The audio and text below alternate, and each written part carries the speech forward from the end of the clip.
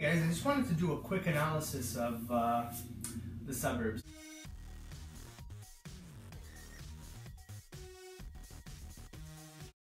Chord analysis. So the suburbs is super simple. It uses 4 different chords. I'm not sure what key it's in actually, but we'll just analyze it in C major to keep it simple. So you have C, A minor, E major, G, right? And you have that little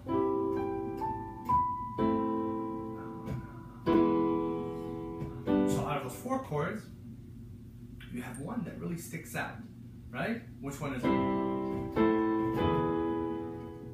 It's the E major. Now the E major sticks out because it doesn't belong to the C major scale, right?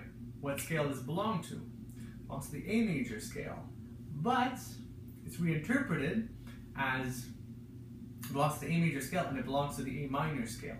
Kind of. You've got to give that extra leading tone to make it part of A minor, right? The G sharp.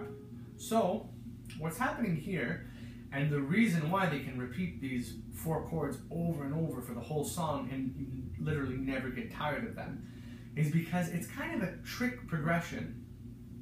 And it's something I like to call a circular progression. It's a progression in which you're not really in either C major or A minor. You're kind of somewhere in between because you're switching too quickly to tell the difference. So, in the suburbs so you feel like you're in C major. Learn to drive.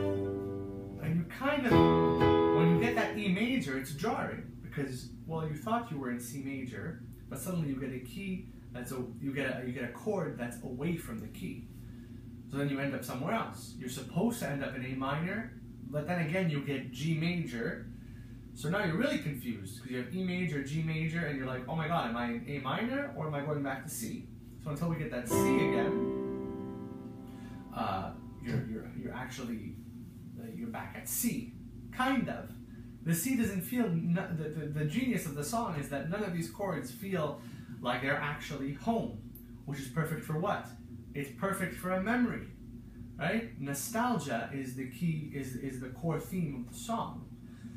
So again, my whole plan in these videos is to abolish the idea that you can just turn anything into art or anything into music. There's always a reason at the fundamental. There's a reason in the way that the harmony so perfectly mimics what's being said, and that's really the beauty of art. The art is a giant mirror on life, and hopefully we see things in it that we missed when we're looking only through our own eyes. So yes, you have C, A minor, E major, G. That's what I would call a circular progression. And if we talk a bit about, let's talk a bit about arrangement. So we have the strings up top doing.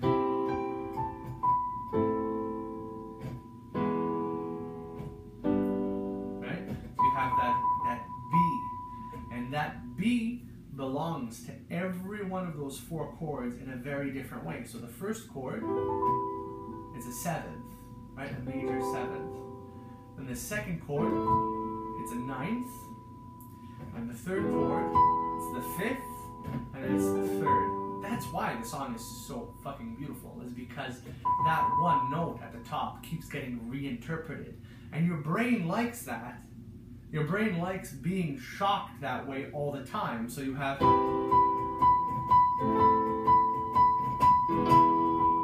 of a sudden.